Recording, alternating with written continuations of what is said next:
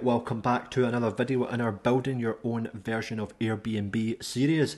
Now, we've put together more or less all of our core functionality, but there's a few other bits and pieces we need to put together just to make this app really work and look good.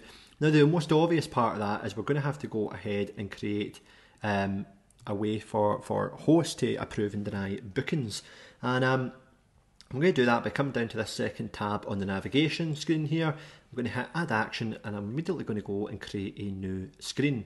I'll call that my bookings. And if I scroll down here, Adalo's got this really cool, it's called list by status, really cool like template page that will let you have multiple lists under multiple headings. So if I hit create screen, now of course, as ever, it's going to teleport up to the top of the page. So I'm going to have to scroll out and go find it. There it's there. I'm just going to drag that all the way down here. We'll put it underneath this time. Let's pop that there. And if we scroll down a little bit, there you go. Don't really need to line it up, I'm just quite particular that way. So as you can see, it's basically got status 1 and then a list and then status 2. So what we could do here is we could call this pending bookings, and we could call this something like declined bookings. The various other ways you can put it. I mean, you could also call this one pending bookings here, and you could call this one upcoming bookings. And it's always important to think about your UX. If this was a real app, you'd probably want to put upcoming at the bottom and then put pending at the top so that your person knows exactly what it is they've got to deal with first. So actually you might want to do it like this. Sorry, I'm chopping and changing a wee bit just when I'm thinking out loud there.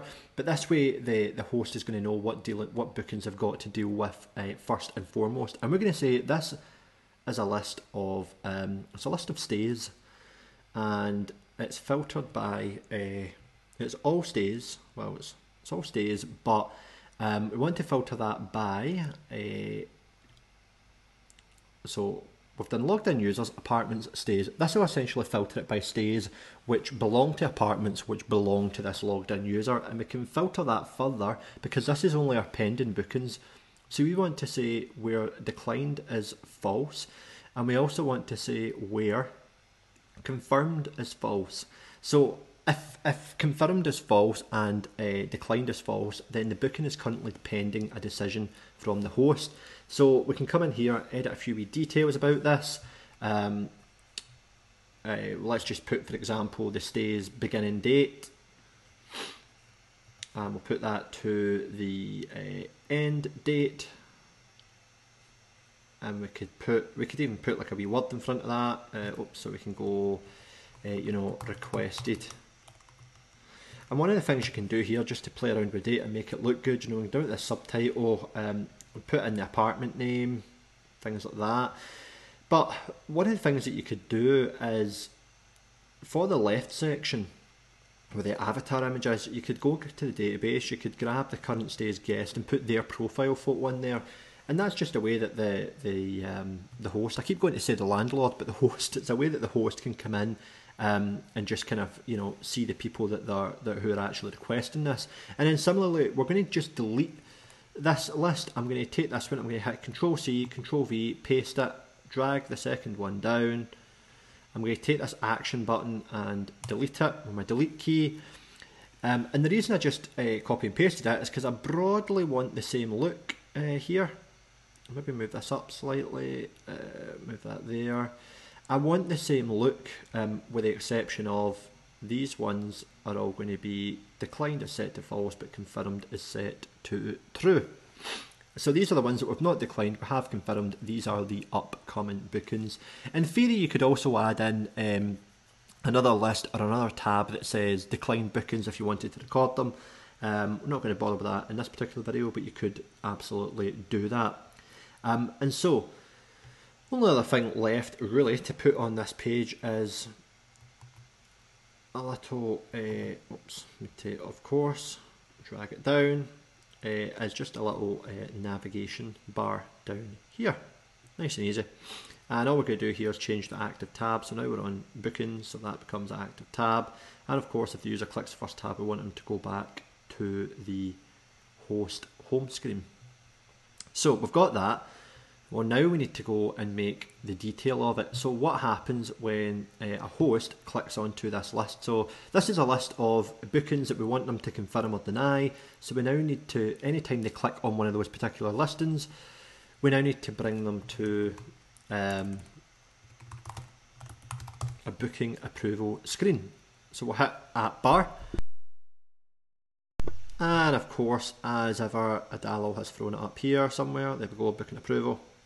It's going to send over the current state, so we'll grab this, we'll bring it down. Sorry, I'm not zoomed out enough, so I'm going to have to kind of move slightly. So we'll bring that down there. And I also don't have a mouse, so it's very, very slow for me to move things. Apologies, I know it's a pain. So there we go. And what I'm going to do here is just add in a few details for the host to make their decision. So we're going to say requested dates, start, end. In the start, I'm going to, of course, put the beginning date, and I'm going to hit this little a pen, and I'm going to change exactly what's showing up. So I want this date to show up, and let me just do the same here. So I'm going to pick current state, end date, and when I say this date, sorry, I mean the format. I want this format here to show. That's something that's worth just double checking on anywhere else you've used it. So for example, we used it here. You know, in the title, let's just go double check. How did we set that up? Well, actually, let's put the specific dates in, because otherwise it's going to say about a month from now to about a month from now or something like that. Something very non-specific. So we want to just go date. There we go. Anywhere else I've used that, I probably need to fix it as well. But just something to keep in mind. You've got all these different options, but by default, it's always relative, which always surprises me. I think date itself should be the default, but I will submit that to ideas.adalo.com in some of the time. So there we go, we've got that set up. We'll maybe make that a wee bit bigger because it's the main, I guess, piece of information on this page. So we'll center that, requested dates. We could also do, you know, a requested by, and you could put in the user's, a current stay. We could get the guest and get their full name. So we can say that's the request. We can put a little button in that's going to be confirm. So we can say confirm stay. And we can have another one here that says, I've just copied and pasted that, dragged it down. Say nope, cancel the stay. Let me change that colour to green. Sorry, not on there. I'm going to change it on here to green. And we'll do, I wonder if there's a big X and a big decline button somewhere. See if we can find the right icon for this. There we go, that'll do perfect. So we'll get confirm stay, and we'll make that a check. And we've got say no. The other thing I should probably add in here, of course, just to help the host make their decision, is if I go back to my installed components, look for the calendar slider, drag that down. I'll make it a fair little bit smaller just so we can fit in the space. You can adjust this back and forth to get to the exact right size that you need, but I think this will do. That should roughly do. We'll say what events should be displayed. Well, of course we want to display stays, but we want to filter them by the current stays, apartments stays, because we don't want to show every stay ever. We just want to show the ones at this particular apartment. So we've got that filtered in there, and again we can just set up the same options that we used before when we used this component: beginning date, end date, mark it with a bar, don't run any action. In theory you might want to run an action that then clicks onto like booking approval for whatever event's in there, but anyway, we'll leave that, and we'll set, of course, the first day of the week to be Monday, and change the language as well if you want, but I'll leave that alone for now. So we'll get cancel stay, we'll get confirm stay, pretty good. And so what I'm going to do for the confirm stay, we're going to do a couple of things here that are pretty interesting. So first of all, obviously we're going to update the stay. So we just need to come in here and say, right, well, is confirmed is set to true, is declined is set to false, done and dusted. But we're going to add another action to notify the guest. So we're going to say the recipient is the current stay's guest. We're going to say the title is booking confirmed. for, and then we could just put in the beginning date. And again, we've got to change that to be the right format, so the date. We can do that, and we can say good news, and this will pop up on their phone as a notification. Good news, your booking has been confirmed for, and we'll just again use this date. This can be a little bit tedious because I'm obviously showing you it in a video, but when you're taking your time building this out, you know, it's not nearly as painful as it seems watching somebody else do it. So we'll kind of say, right, okay, boom, that date to that date, and there we go. And you can pick kind of like what screen should that relate to, etc. I'm just going to put home page, make it nice and easy. And so that's going to send a notification. Now there's one thing we have to remember to do. In order to trigger a notification, you have to ask permission on a phone. You know how when you go on a phone and it springs up and asks for it and it's just a total pain? Pretty much every app you download it asks first thing. Well, unfortunately your app's going to have to do that as well. So I'll come in here to my guest homepage. I'm going to add another action. Oh, there you go, it's already put it in. Request notification. So that must happen by default then when I enable trigger notification. So now when the user logs in for the first time, it's going to ask them for that permission. Remember, it won't do it on preview mode because you're not on an actual phone. It will do it when you actually use your app on iPhone or Android. So don't worry if you don't see that popping up. It is happening. It just doesn't always show up on preview mode. So move these here. I just need to make sure these are aligned. And the only other thing we've got to do is finish off this cancel button. And what we can just do, again, you could say trigger a notification, just say to the same person, guest, sorry, no booking for you. Unfortunately, the host has chosen not to let you come,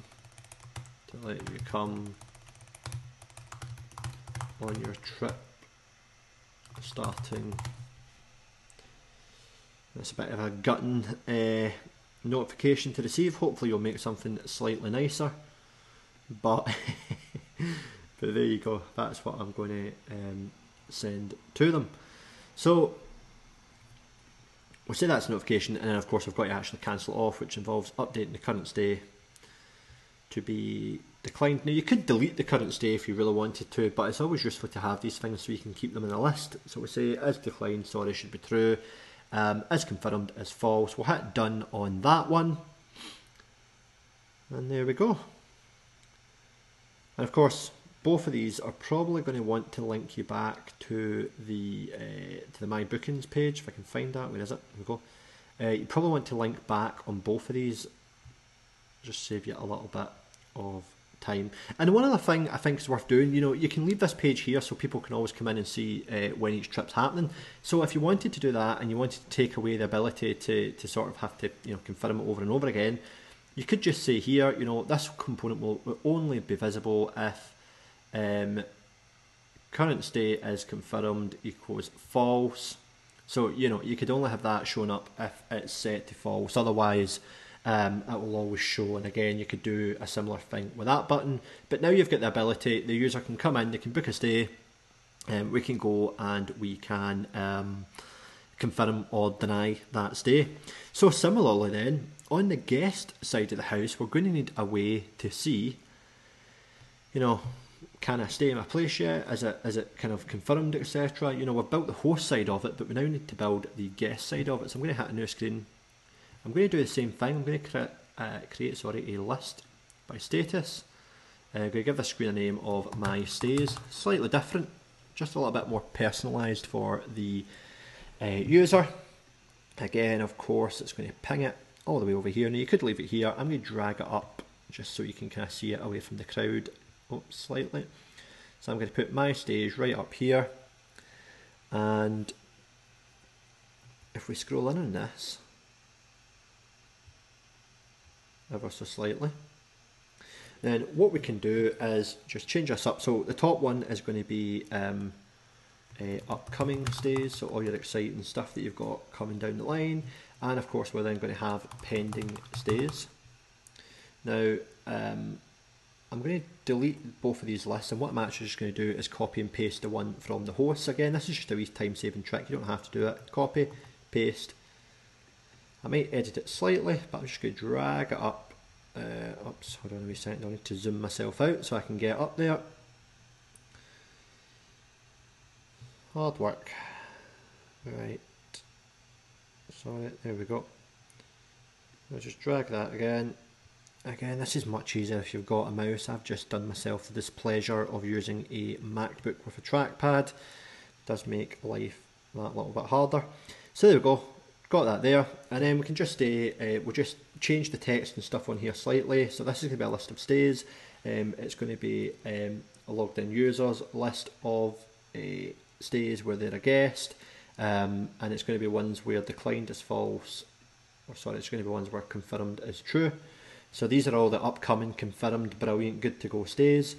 I'm going to change this slightly because we don't want to see your own picture, or nor do we need to see requested stay anymore. So I'm just going to I'll put for example the city name in here just to give it a little bit of, you know, a little bit of a kind of interesting look. We'll do the apartment city. So that's going to show the apartment city, stay beginning date, stay end date. I can minimise that, make sure that's going to be 2 lines. For the subtitle, of course I'll do the apartment name still, and then for the left section I'm going to change this up a bit. So instead of doing the avatar, I'm going to call this, make this an image which squares it out a little bit, and then that is going to be the database's apartments main image, and so that will pull in nicely. And then what I can do, copy that, paste that as we're used to, drag it right down here. I'm going to take this little button, action button, delete it. I'm going to have my back button up here by putting the left icon on. And so this will be my pending stays. And these will just be the ones where as confirmed is set to false. Again, you can make another one for declined stays, etc. I'm not going to bother. You know, that's one you can feel free to kind of add on yourself. There you go, I've got upcoming stays, pending stays, and then we have to kind of decide, well, what's going to happen when we click these. Now, you could have it as nothing, you could have it go to the apartment details, and you know, there's I guess all sorts of variety of things that you could do here. But one of the interesting things that we're going to do is I'm going to create another tab really similar to this. In fact, I'm just going to copy and paste this screen because it's so similar. So I'm going to copy that, I'm going to paste it. Of course it's going to ping right over here.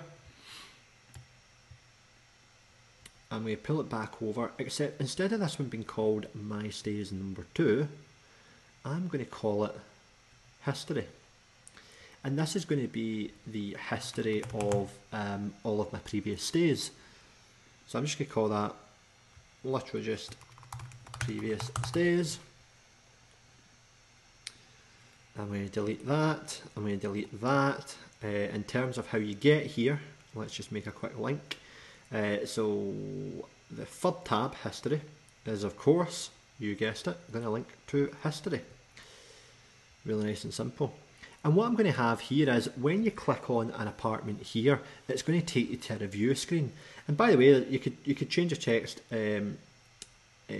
up a little bit here, so you could say like the subtitle, instead of the apartment name you could say you stayed here, and then what you could do is, oh sorry, I'm clicking all sorts of dumb things here. You could come here, you could hit this little text button, you could say the end date, but you could leave that this time in the relative state, which means it's going to show you, you know, you stayed here 10 days ago, 1 month ago, etc. Just a quick, again, a little way of just changing up your design, making sure it looks good with data, etc. But obviously back here, we've still got the dates set in a date format. So what I'm going to do here under My Stays is when I click on a particular item, it's going to take me to a new screen called Leave a Review. Let me pop that in there. And I'm going to drag that right over. And this is what's going to let me leave different reviews on different apartments. So whichever one I click into, it's going to know what the apartment is, and then I can pull some text in here just to start personalising the page a little bit. So we can say, right, you stayed here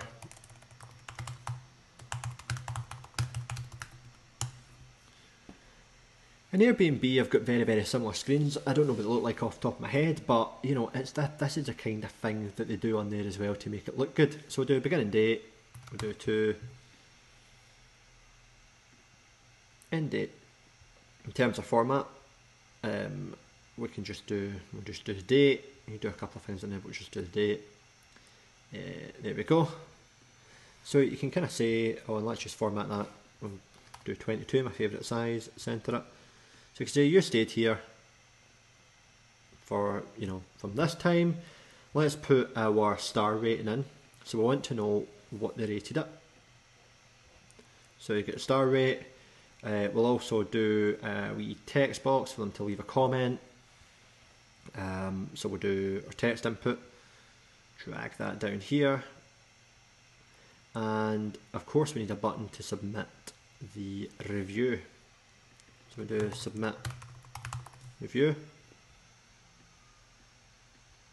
What if you got a little star icon you could put in there? That might be a bit easier. Yeah, there we go. So do submit review, and a couple other wee things we'll do just to style this here. You know, we can just do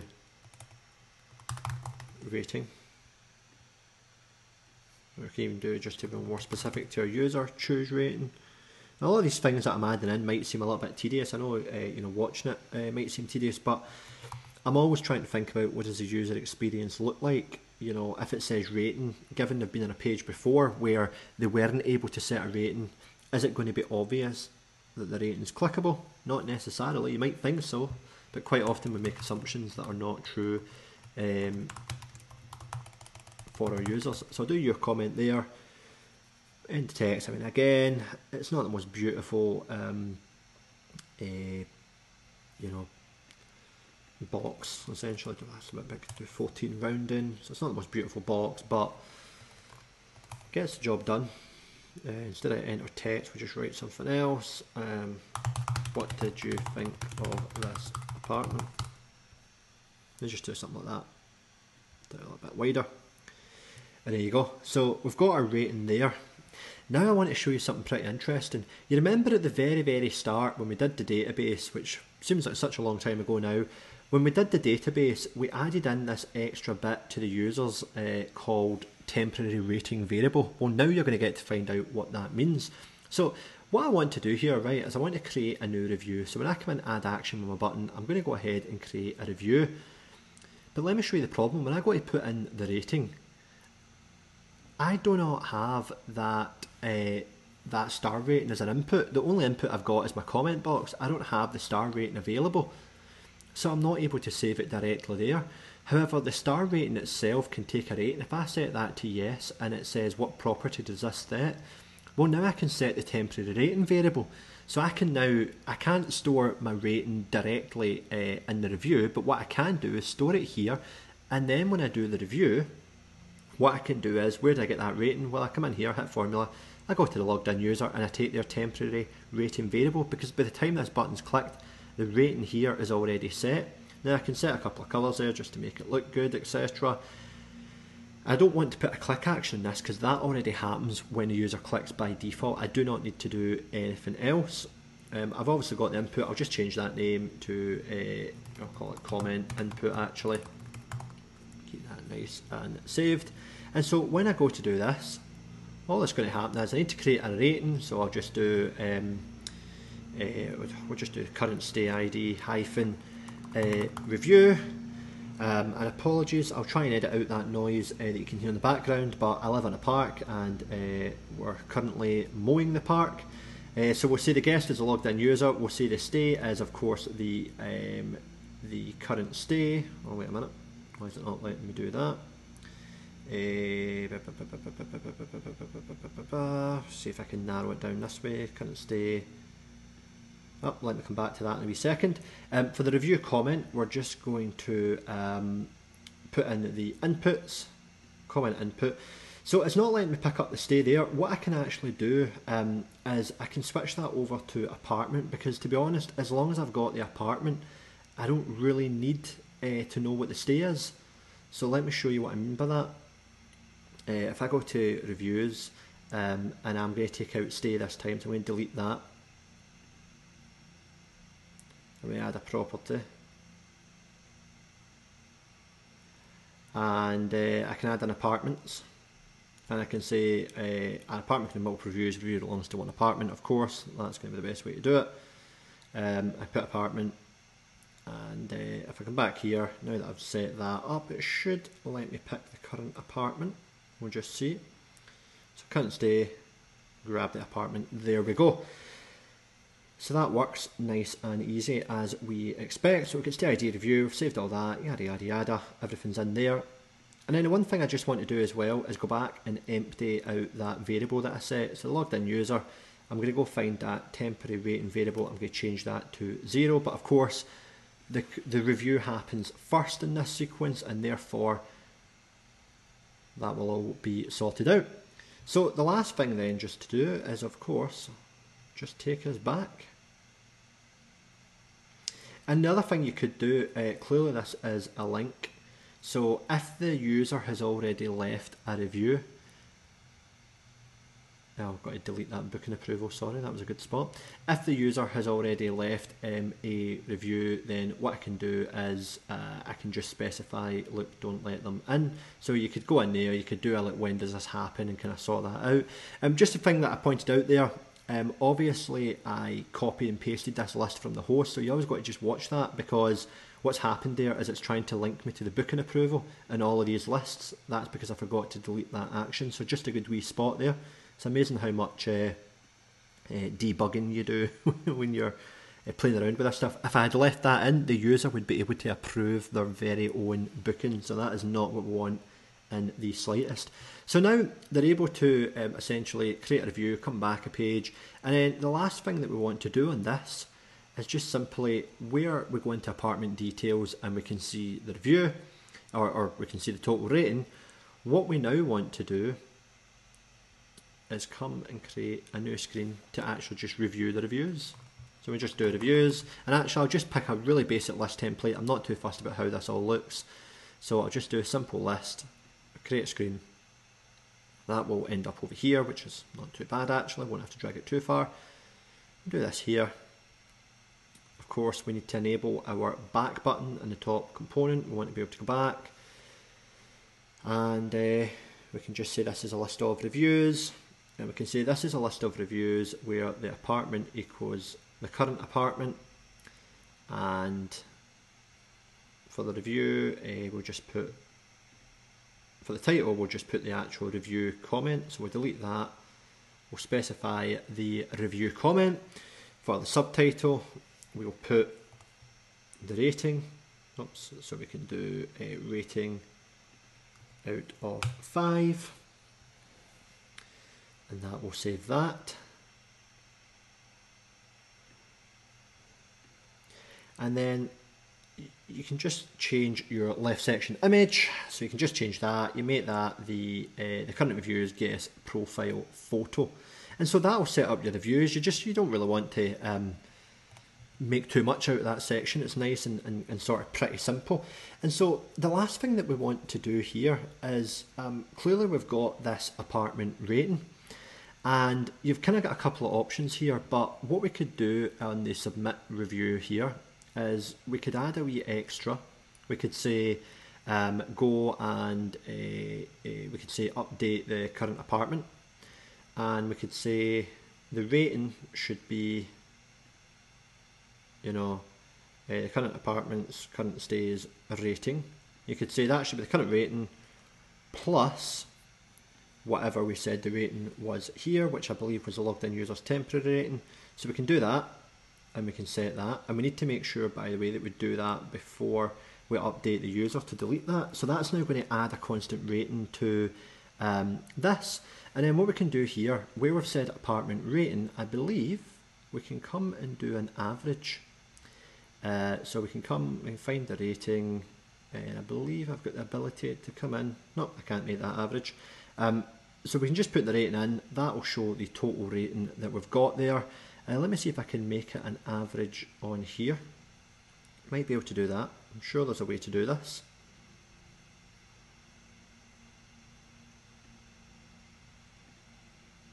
Maybe if we come in and definitely a way you can do it. Oh, I'm not 100% sure. I'll update that in the comment section below around about how you can add the specific rating in there. There is a way to average it. In fact, I'll just do a quick pause and then I'll show you. And of course, just figured that out. I was being really stupid. I knew how to do this because I obviously did it on the last one. What you do is you come in here to your star rating of the apartment. You do reviews, you do rating, and then you can average out the rating of across all of the reviews. Really, really cool feature actually. It's really, really powerful, some of the stuff you can do in there, because you can filter it as well and do all sorts of stuff.